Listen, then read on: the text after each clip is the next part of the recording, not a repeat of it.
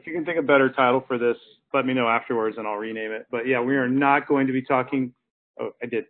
We're not going to be talking about how to meet friends and influence people today. We're going to be talking about computer networking. So maybe it should be computer networking 101 for developers. I'm not sure. So this is meant to be interactive. I did it for the interns this summer and they asked a ton of good questions. So I'm going to hold you guys accountable to asking as many good questions or more than they did. So we'll see how it goes. So what I'm going to do for starters here is go through some terminology so we can all get on the same page to make sure everyone understands the words we're going to be using later. So again, stop me if you have questions as we go through this. So one of the most important pieces of networking is the network interface card. We call it a NIC. Usually it's Ethernet. Ethernet cards have a MAC address. Wi-Fi cards are also NICs. They're just wireless. This is a wired version that you're seeing here. IP address. So Internet Protocol v4 looks like this. It's 4 octets. 192.168.1.1. V6 is big and ugly, so but it's the same concept. It's just a very large number so that we can have a lot more addresses. Typically, we use an IP address to get to a NIC, so it's a kind of way to, in the land of the internet, use routing and find an actual network interface card. Yep. Is there any difference between V4 and V6 other than the size? Like, do they still use subnet maps the same way? No, there are a lot of differences. Okay. Yeah, yep. And so V6 is beyond the scope of this conversation, but I'm happy to have a one-on-one with you later, or we could even do a whole little 15, 20 minutes on V6 alone. So, yeah. And one of the reasons V6 has taken so long to adapt is that it's not just like some simple change to it, right? It's actually a whole lot more. So, so a port is a specific network port. It's a number. And it's a way that within an IP address, we can get you to a process. So common ports and processes are noted down here. FTP on 20 and 21, Telnet on 23, SMTP on 25, LDAP. So, and just like with HTTP port 80, there's an HTTPS, which is 443. But there's also every port that is not a reserved port. I can't remember what the reserved ports go up to, but you can make your own. So a lot of people, when they're doing coding in Rails world, we use 3000. Java world uses 8080 a lot, but really it's an arbitrary port. You can make your server listening on any port you want as long as it's not a reserved port. And if you have root access to the machine, you can actually listen on a reserved port that you're not supposed to be. So be careful. If you decide to spin up something on, 25, you might break your mail server. So, only one process can listen on a given port at a given time. I guess there's as many addressable ports as, I guess, there you go. So 2 to the, whatever it is. There you go. It probably depends on the machine too, the OS and the version of the OS. Socket. So a socket is one endpoint of a two-way communication link between two programs running on a network. And so typically when we're building software and connecting pieces of software, we have a socket client and a socket server. And we've established a connection on a port, and we're sending data back and forth using a protocol. So TCP/IP, so Transmission Control Protocol, Internet Protocol, is a layered protocol, and what its job is to provide virtual connections. So again, back when I said we're going to make a socket, we're going to connect from here to here. TCP/IP is the protocol that allows us to say there is a virtual connection between 2 points. It's not a real connection. It's a virtual connection. And so bad things can happen, but in general, it tries very hard to sort of make it look like there's a real, you can imagine a wire between the two spots and you're just talking right over it. But because it's virtual, you'll see that like if you took down your wireless port on your Mac, you just say turn Wi-Fi off, your TCP/IP connections are going to break, right? So it's not a physical connection. It's important to understand. UDP is another protocol often used, mostly in the DNS world, user datagram protocol. It's connectionless. So unlike TCP/IP, which has a virtual connection, UDP has a new connection, and it's kind of about this. Let me send another one. Let me send another one. And we hope they come back. And so you can build apps on top of this like DNS has. You just have to be careful and understand that you're not guaranteed a response, or you could be firing packets into the ether. URL. So Uniform Resource Locator. Usually it's some combination of protocol, HTTP for insecure, HTTPS for secure. You could actually have other protocols in your browser, FTP, etc. The domain name, so www.yahoo.com would be the domain name.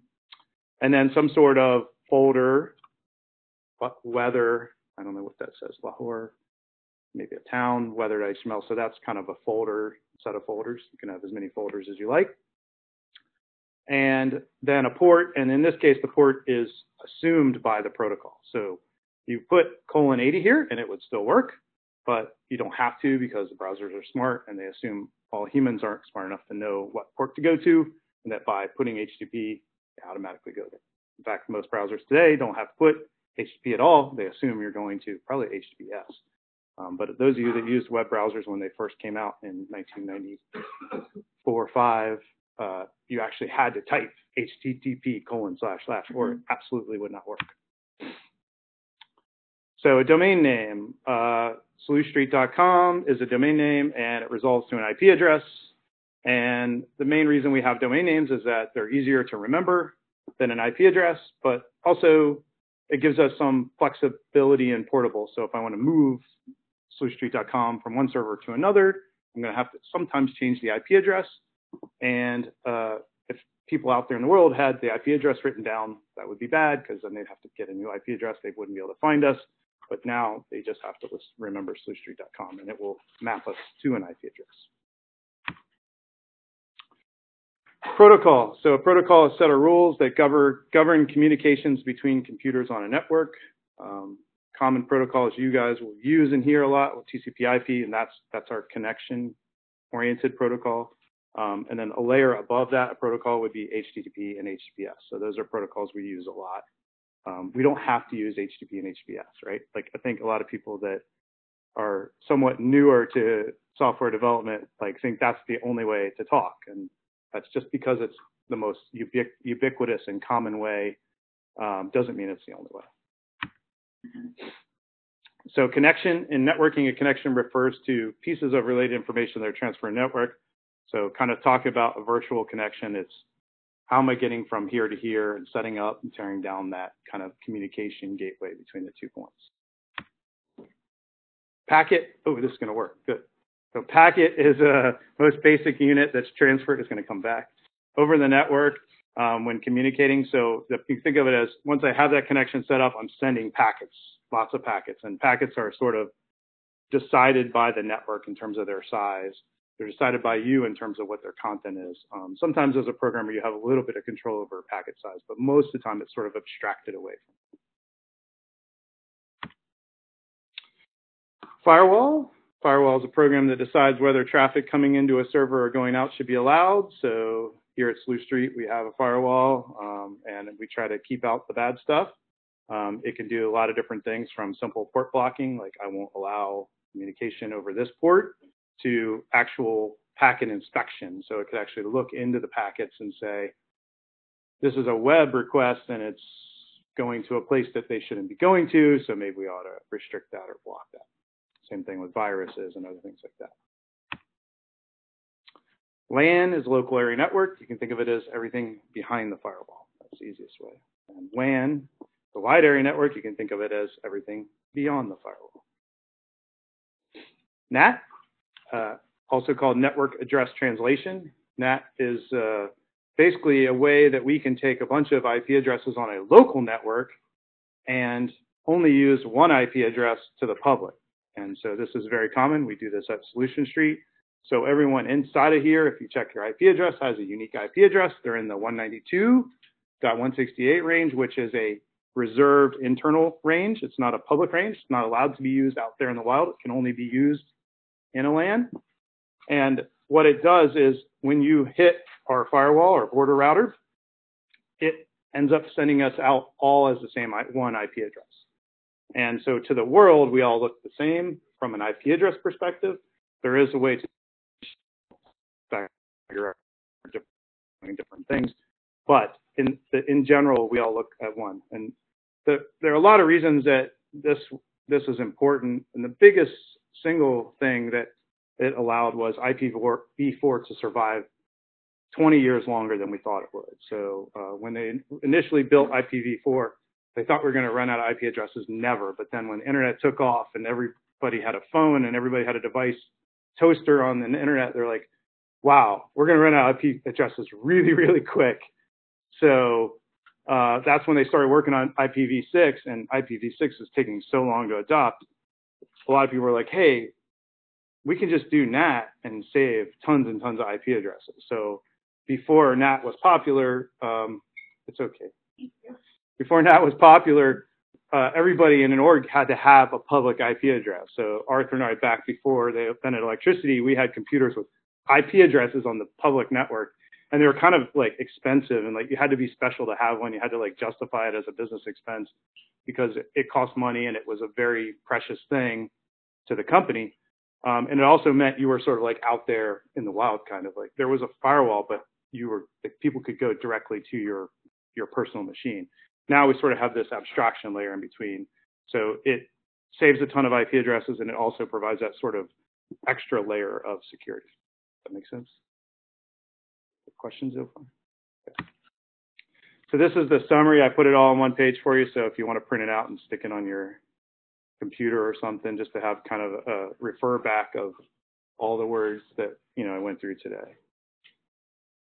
So now that we have a basic vocabulary, get into a little bit of more fun stuff. So some of you that took a networking class in college may have studied the 7-layer OSI model. Anybody? 1, 2, 3, couple. Okay. So this is sort of like a theoretical model of network layering. So starting on the most basic hardware levels, physical layer, working all the way up to what we call layer 7, which is the application layer. Most of us as developers work in layer 7. Quite often we get, into trouble with our apps because of layers 1 through 6. And, the idea here is that each layer should abstract away to the next layer up, and we shouldn't have to worry about it. But in the real world, leaky abstractions exist, and they don't always work the way they're supposed to. And the difference between, in my opinion, a good developer or a developer and an architect is somebody that can just not just operate at layer 7, but they can operate all the way down to layer 1, right? And so some of the hardest problems I've solved in my career have been chasing down these layers until I found the real culprit, getting it fixed, and then having my app work again. Important if you want to get from here to the top, in my opinion, and understanding how all this stuff works. And in reality, there's never 7 true layers. Maybe there's 3, maybe there's 5. Maybe a couple of these are put together. With TCP/IP, 3 and 4 are almost always combined. This is a theoretical thing to understand the theory, and it's good. But in real life, it's not necessarily exactly like this, I guess you'd say. Anybody have any questions at a high level on that? Okay. So TCP/IP. So one of the things that's important to understand is when we're a developer and we want to set up a connection, we're using TCP/IP 99% of the time underneath the covers. What TCP/IP is doing to set up the connection is called a 3-way handshake. So the client sends a SYN, server sends back a SYN ACK saying, I got your SYN, and then the client sends an ACK back, okay? So 3-way handshake, SYN, ACK, SYN, now I have a connection, magic, right? So that's how I can be sure I have a connection. Bad guys use this 3-way handshake to do denial of service attacks all the time. So one of the things they do is just keep saying SYN, SYN, SYN, SYN, SYN over and over again. What do you think that does to your computer? Right, because what your computer is like trying to set up connection after connection. Each connection requires memory and processing. And so eventually you just got like thousands and thousands of these almost set up network connections, and your computer goes, just barfs, right? So same with your networking devices, firewalls, everything in between you and the bad guy is vulnerable to this. So what have we done? Well, we've come up with some sort of SYN flooding detection on the network layer. So If we see we bye-bye, shut you off, right? Or rate limit you. On the OS, Linux has something called TCP SYN cookies. And what it does is it sort of sends a cookie back on this SYN ACK, and it waits for the cookie to come back via the ACK, not an HTTP cookie, but you can think of it that way. And it doesn't do anything until it gets to the final ACK. So basically, it's like a very low op defense mechanism by Linux if you turn it on. The downside is that when that final ACK comes back, it takes a little bit longer to set up the connection, but it's a good resilience that I do not know if Windows has anything that does something similar, but I would assume it does. Okay, so to tear down TCP connection, something similar, we do a FIN-ACK on the client, you do an ACK and a FIN-ACK on back from the server, and then a final ACK. So same idea, three-way handshake to tear down the connection, and now it's bye-bye. So what happens if we don't tear down the connection? One side or the other is sitting there ghosted, thinking it has a connection open, and timeouts should eventually happen, memory should get cleaned up. But again, this could be a big problem. So as a developer, one of the most important things is that you set up and tear down your connections properly so that your system maintains good health, and doesn't run out of memory, doesn't run out of process space. And so one of the critical things in any programming language, you're going to have a try, catch, or a finally block. Make sure that catch or finally block has connection close or connection cleanup. Sorry, Aaron, what's your question? Oh yeah, I was just wondering where's the active technology? Yeah. I don't know the question. I don't know the answer to that question. Good question. Synchronize, synthesize. Yeah, I'm not sure. Good question. We'll have to get back to you on that one. All right, so this is TCP/IP, and again, this is all hidden from you as a developer for the most part, but it's good to know what's going on. So synchronization, right? So we'll talk about scaling and processing and stuff, and it goes kind of hand in hand in understanding when bad things happen, why they happen. All right, so web browser. So again, most of us are using HTTP and HTTPS protocols. A web browser is using that protocol. So giving me an example, user types in www.slushstreet.com/blog. They could put a port in, or they could put HTTPS or HTTP. The browser then goes out and resolves that domain name, turns it into an IP address. It initiates a connection to the server's IP address via a socket, right? And when that whole SYN ACK TCP/IP process gets set up, now I have a virtual connection between my web browser and that Slush Street web server. Then the browser sends a protocol request via HTTP, which looks like get/, so get me the root page. And that request goes down through the local NIC, out through the network, through a whole bunch of hops, through your border router, out through a whole bunch of servers to the destination server. Server responds by sending back some HTTP protocol that says, here you go. Here's an HTML file coming, sends that file back over the socket. So that's sort of the network that's going on. Do a quick demonstration.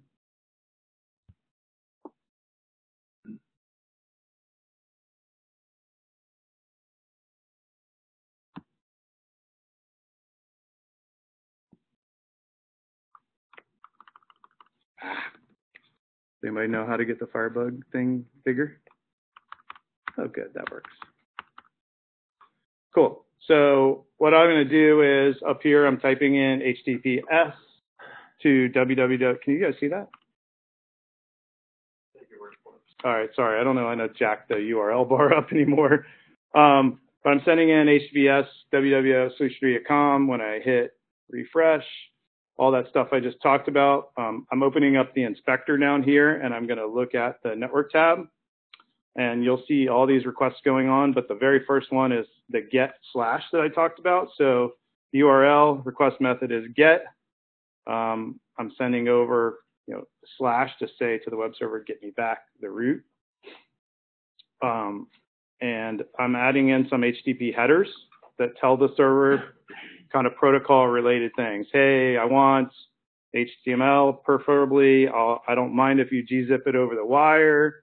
And what that does is it lets the web server compress the results, so it'll actually send back the HTML as it's browse and inflate it, and then you'll be able to see it. That's important because usually networking, the network is the slowest thing. So if I can squish down all my bytes into something small, send it over the wire, and then unsquish it, it's going to be a lot faster than if I send it over in exploded format. What locale, what language do I want? If I want a different language, maybe the browser can, or the server can send back. Caching, there's a whole bunch of caching mechanisms, cookie. So user agent says, what kind of browser am I? What kind of client am I? It may tell them I'm an iPhone so that server can make intelligent decisions on what to send back. So then the response looks something like this. This is the actually web page we send back, the payload. But let me see the response parameters. Oops, here, down here. Yeah, so these are actually response headers saying it's coming back as text HTML. Yeah. And then the actual response payload is that HTML you're seeing down here. So this is what we're sending back over the wire.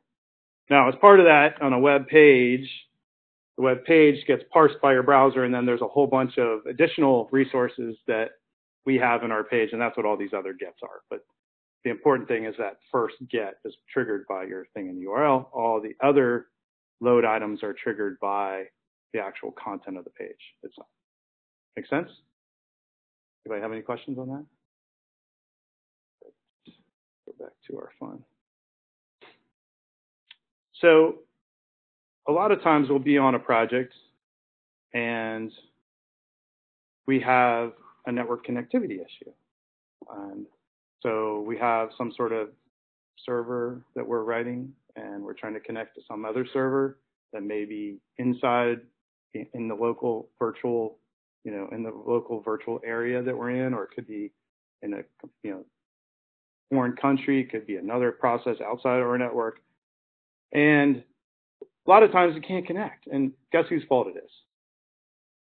It's always her fault or our fault, right?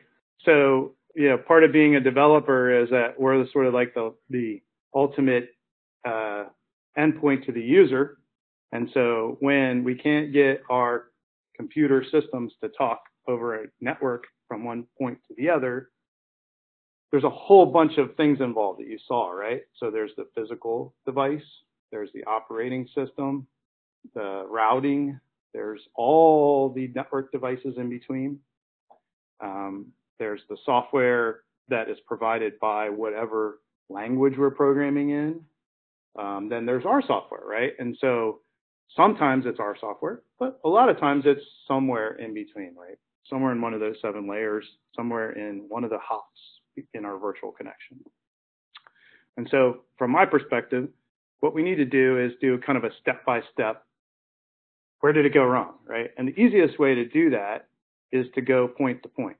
So let's say I have a situation where I'm going to traverse 3 different devices and 2 networks, and I'm having some connectivity problem. So what I do is go for the smallest possible point to point. So first, can I get, like say I'm leaving my server, going outside of a firewall, going to another server. So let me get to some machine outside the firewall. Can I do that, right? So can I connect from here to here, right? The very basic point. Nope. Okay. Well, then I know the problem is between my machine and my firewall, right? And then I can look at that and try to debug it. If I can get out and I can get to machine 1, then I know it's not there. So now I look between machine 1 or machine 2 and machine 3. Can I connect between those 2 on those ports? And if I can, then I can't, then I know that the connection issue is between those. So the methodology I use is find the whole path, find the smallest points in the path that we can ensure connectivity between, and just work our way across until we find the culprit, right? Once we find the connectivity culprit, then we work our way down the stack, starting at our app. Is it a problem with our app? No.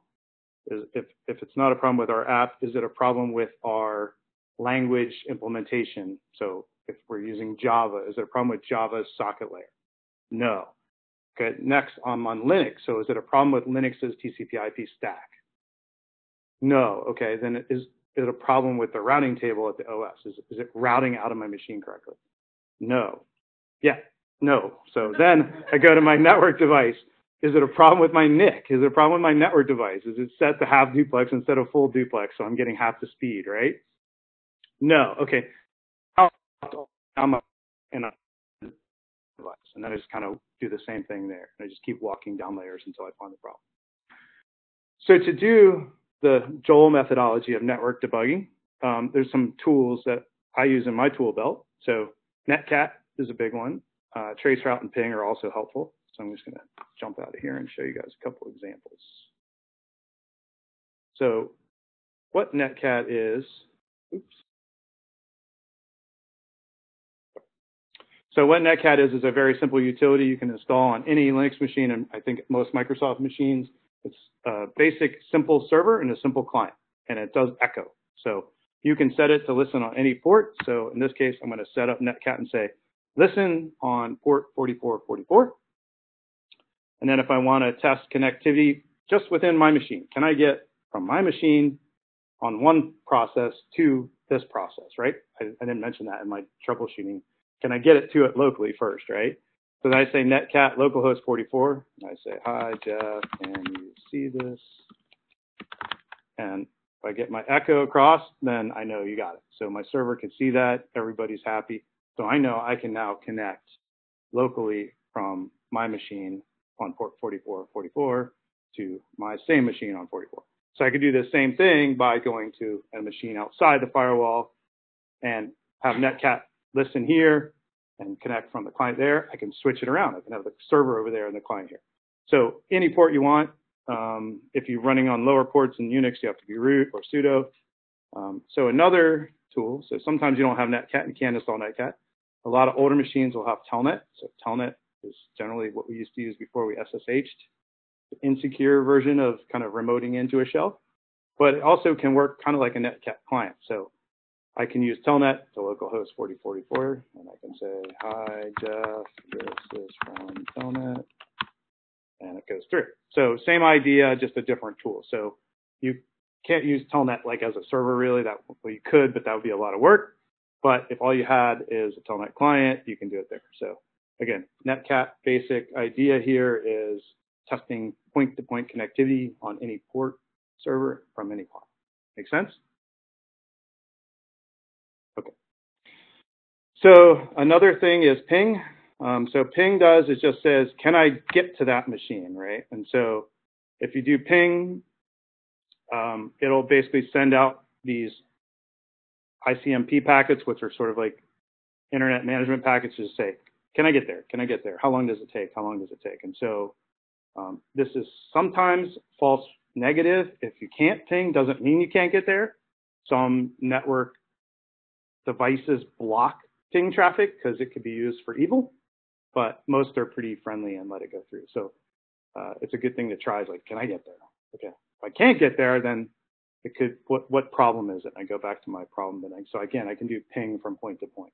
It's a simpler thing than doing the netcat stuff, but it's a good way just of testing, can I get there? Right? It's not saying, can I get to port 4444, just can I get to Yahoo? Whereas netcat will get me, can I get to Yahoo on port 4444? So simpler tool, but effective in some cases. The next one is Traceroute. And Traceroute is pretty cool.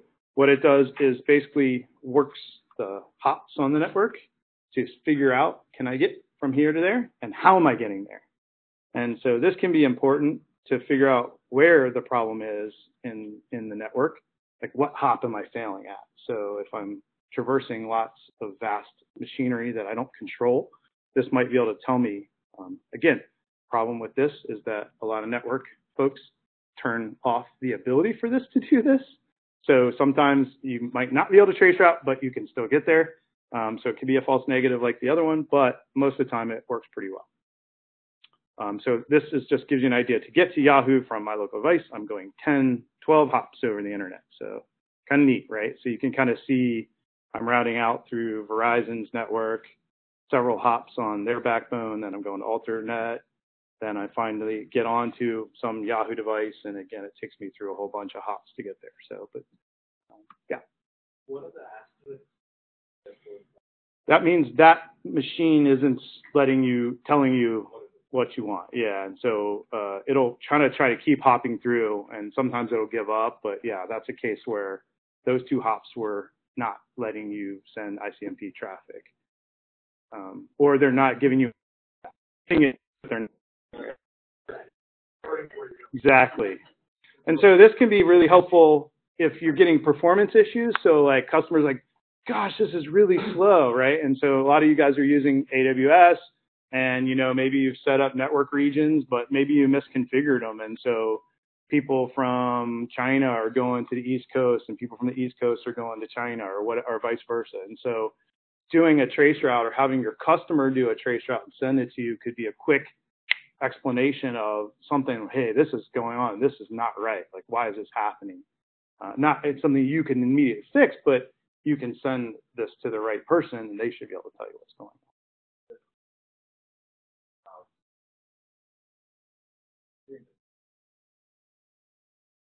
Yeah, you can trace out to any IP address. I mean, it's not going to be exciting. Like, if I trace out to your IP, it's going to be like, don't, So it's one hop. But yeah, I mean, if you wanted to trace route to, I don't know, the Verizon first hop there, then it'd be two hops or whatever. But yeah, so yeah, you can, any destination. It doesn't have to be a domain name. It could be an IP address too. Yep. Kind of implies that there's some way to know where the server is to a certain extent. Like if you're routing things from the East Coast to China and so on and so forth, is that IP based? Is that just knowing certain things? That's routing? Yeah, it's a combination of all those things, right? Like you kind of know where. So the internet is made up of kind of backbone providers, and certain providers operate in certain geographic areas. So you can know if I'm going through this provider, I'm probably in Asia or in South America or Africa or Europe. But yeah, IP address geolocation is pretty good these days. I mean, Yahoo's certainly the best at it. Apple's really great, but there's tons of packages out there that will tell you pretty well.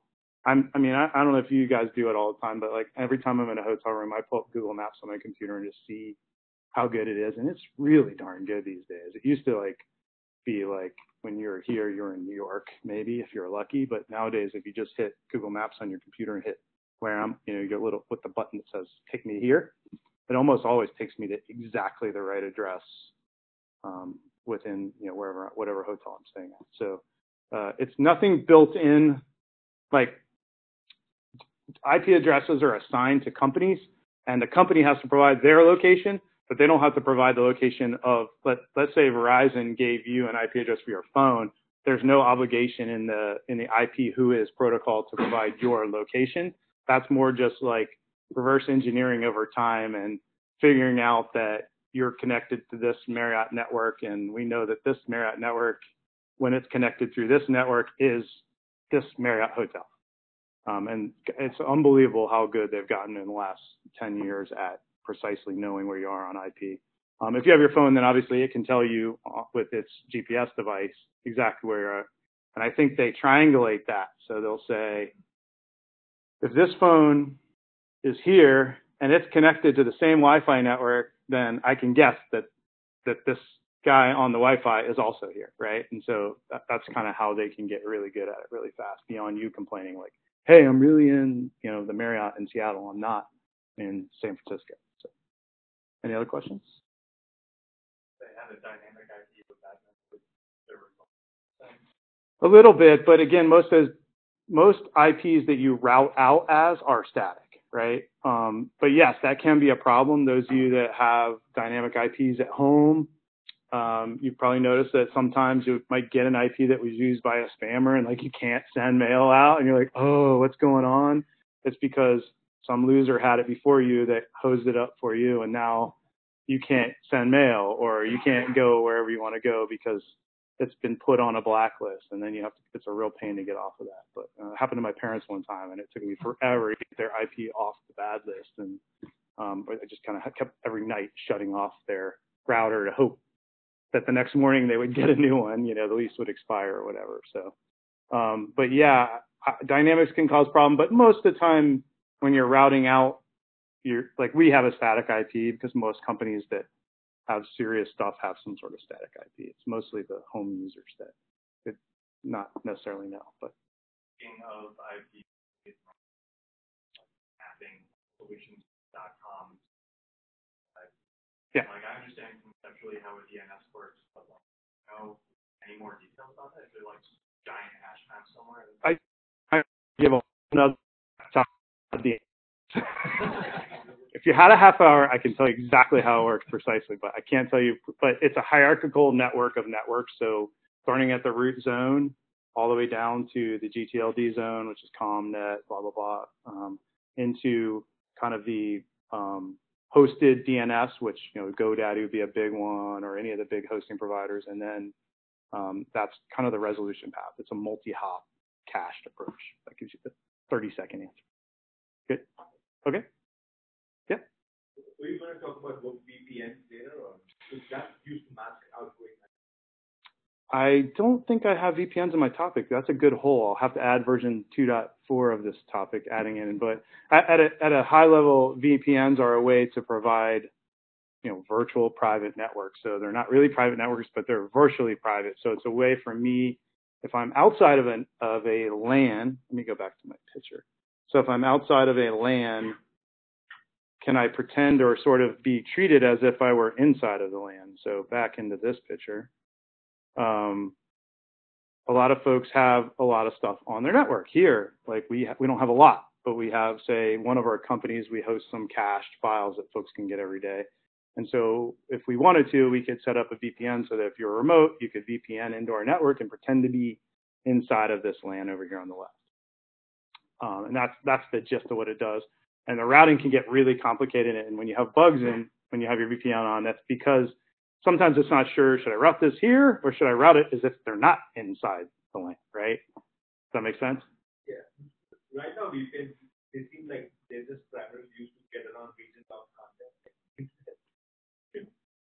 That's a great point. So can I pretend to be coming from somewhere else, right? So if I want to watch English Premier games in England that are blacked out, I can route out to the U.S., pretend to be a U.S. IP address, and then they'll let me through, and I can stream it back to home, yeah.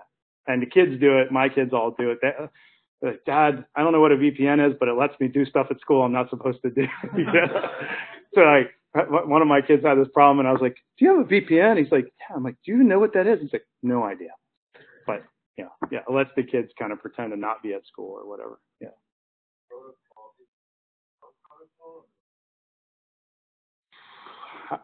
There are standard protocols that are used within VPN. I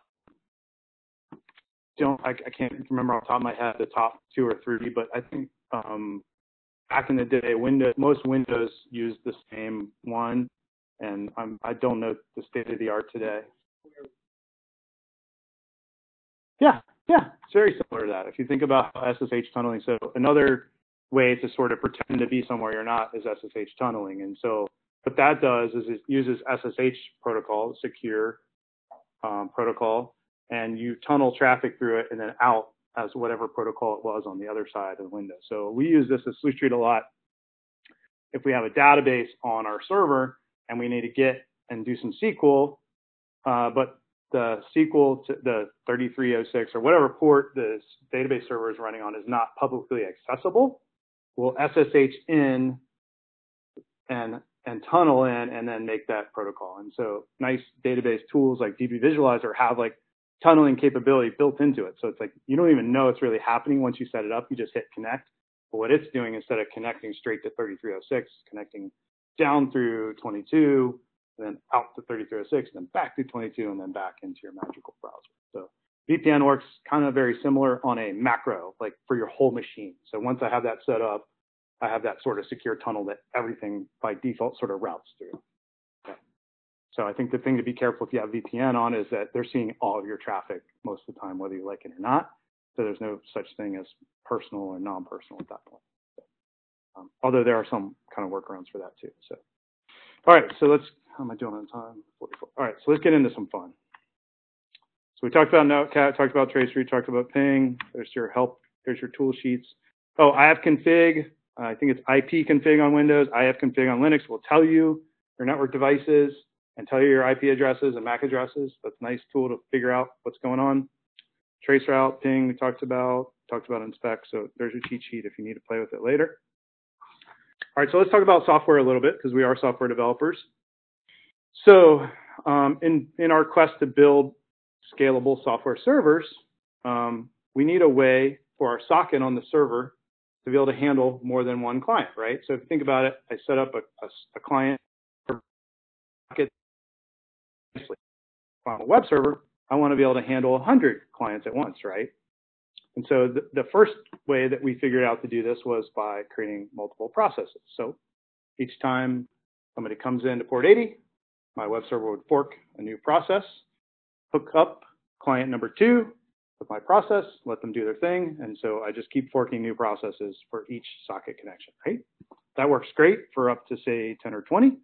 After a while, processes are expensive. They use a lot of memory. They use a lot of process. We came up with an alternative called threading model. So a threading model is like sort of a mini process within a process. It has a lot less overhead. It's a lot quicker to spin up, a lot less memory, and it can share data, right? So it's, well, processes can share data via IPC, but threads can share data much easier. You know, think about if you're in a Java VM, you can just set up a singleton. All the threads can have access to that same data. Like I could go pull down, 10,000 records and stick it in an object, and all my threads can have readily, easily access to it. So I can save on memory. I can spin up, spin down faster. I can have a thread pool that can be reused and cleaned up each time I come in. And then I can use some combination of the two, right? So most servers today are multi-core. So say typical 1U server, small rack-mounted server is 8 cores. And so in order for me to take advantage of all 8 cores, most of the time I need 8 processes, right? Because I can't really easily, most of the time, spread a process across the core.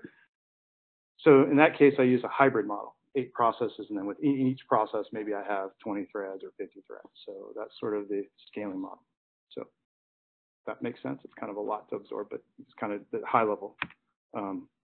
If you need massive scale, so massive scale beyond hundreds, maybe you're getting into thousands. There's another approach called async non-blocking I/O. If you want to read all about it, this is a great website. It's been around for 20 years. This guy wrote this 20 years ago and said, I think we should be able to handle 10,000 connections on a commodity single computer. So one that you can go buy at Best Buy for $1,000. I think we should be able to today handle 10,000 connections. And he challenged kind of all of us at the time to figure out ways to do this. And as a result of that, kind of async non-blocking I/O became popular, and kernel improvements to Linux were done, and programmatic improvements to C, C++, and Java. Now every language has it. Node has it. So to give you a Node example of how this works. The way async non-blocking I/O works is you have one server process that handles all connections. And instead of doing any work, it's just a giant table that says data in, data out. So it reads and writes data very quickly. And then it sends events out to worker processes. So they're non-blocking worker processes, and kind of typical mode is 1 per core. And those of you that are programming in JavaScript with promises, you understand callback hell. This is kind of the challenge of this model, is because everything is async. So you have to kind of think that way. But the gist of this is that one single process can handle easily 10,000. I think it's up to, the record now is like 1 million connections, one single Linux process can handle. Because it's doing no real work, it's just literally writing to an event queue, writing data in and out, and then these worker processes are doing the work. And sort of what this is really great for is if you have slow connections. A lot of people they build a web server and they're like, I'm going to do some load testing, and I'm going to assume every customer, takes 30 seconds per page. They're going to read the page, they're going to fill out some forms, they're going to hit submit, and so they build some sort of profiling model, right? The problem is customers don't ever behave like we want them to, right? They just do whatever they want to do. And so what you can end up with is a lot of really slow customers. Somebody will open up a page to your single page app, click 2 or 3 things there, and then go away for 10 minutes to get a sandwich, or come back later. Or maybe there's some bad bot out there that's just hitting your site over and over again in some weird, obscure way. So this is really great at sort of handling that situation well, because I'm just dispatching events as they come in. And so every connection is like a non-issue to me. I'm not doing any work. Whereas if I go back to this model, every time a connection comes in, I'm spinning up a process, I'm spinning up a thread, I'm allocating memory, and I'm like, let's rock and roll. And if they're not ready to rock and roll, I'm sitting there wasting all those resources, right? But this model, it's like, hey, we're always ready to rock and roll. Just send it, and we'll deal with it when it comes in, right? So, and we'll today understand the 3 models of scaling that we have out there today. Some combination of all 3, depending on how you're doing it. So async non-block, popular ones, Node.js and JavaScript, Event Machine and Ruby. Java NIO will do async non-blocking IO in Java, but typically Java is a multi-thread and multi-process hybrid model.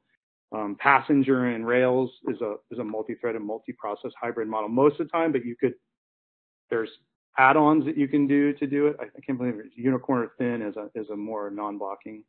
Nginx is a hybrid model of all 3, depending on the situation and how you set it. So, make sense? Okay, so let's play with a little bit of code just so you can see. Am I out of time? I have 5 minutes? Okay, good. So,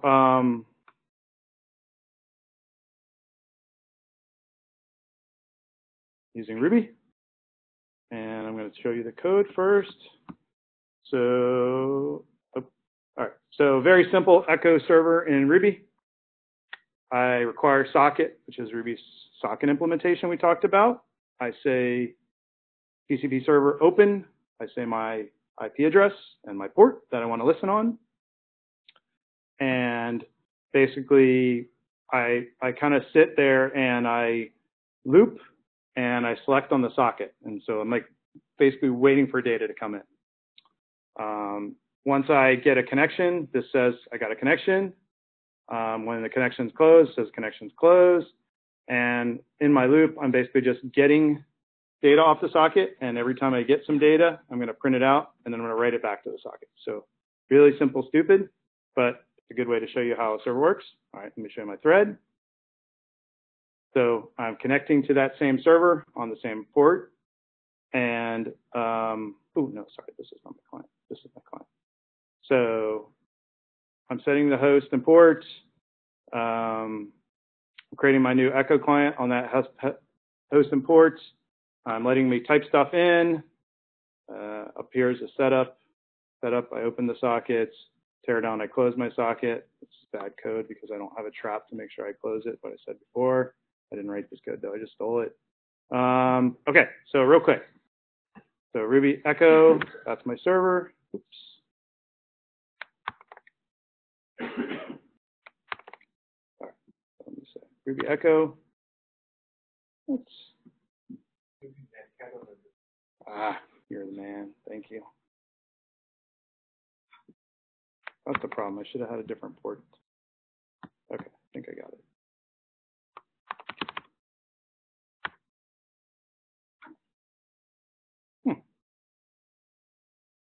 It's hiding there somewhere. Let me see if I can find it really quick.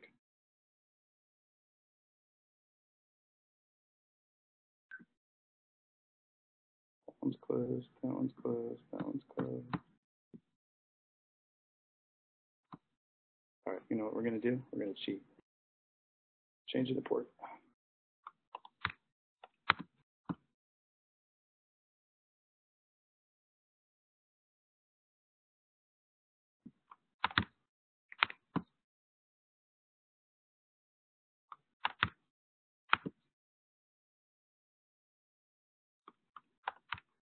Okay, hopefully this works. All right, so I got my server listed on 44 or 45 now, and I spin up my Echo client, and I say, hi, this is Joel. Got it, sends it back to me, everybody's happy, right? So what I did was to show kind of the scaling thing real quick, I'm going to put in a sleep here. So every time after I receive, I'm going to go to sleep for 10 seconds. So now I'm going to set up the server. I'm going to set up 2 clients. clients here. So now I'm going to say, hi, this is client 1. And now if I try to type here, client 1 again, nothing because it can't process it, but client 2 is here, nothing, right? Single threaded server. So once it's done, it gets hi, this is it gets client 2 is here, and then hi, this is client 1. So it's sort of just queuing up at the OS level below, but my server can't kind of handle 2 at once, right? So we look at slightly better code, not really great. Same idea here, but each time I accept the connection, I'm spawning up a thread that I will serve. Go here. All right, so echo thread, same idea, set up client 1, set up client 2.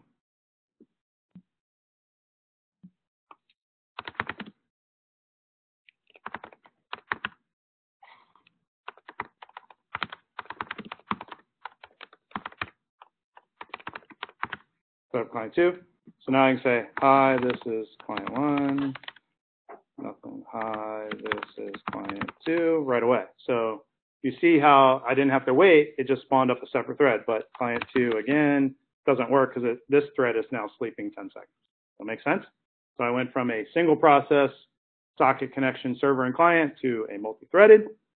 Now we can do a little better. So Ruby has a async package called Event Machine. And I can do that. So I'm going to do this. And so if I go look at Event Machine over here, very simple. Event run do start server here. And there's all sorts of things to where you can hook into this. And it's not a really great example because it doesn't show much. But same idea here. I can open up Echo Client, open up Client, and I go test 1, test 2, test 3. And I could open up 10 of these and it would just kind of deal with all of them at once, right? So just wanted to kind of give you a very quick, simple example of how you can write sockets yourself as a developer. This is Ruby, but almost every language has a socket implementation. Just Google socket implementation for Java or C# or Python or whatever programming language you're in. And you should be able to get some Echo Server examples to kind of get you started about learning how to set up in connections. Any questions? Okay, that's all I have. Any general questions before we end?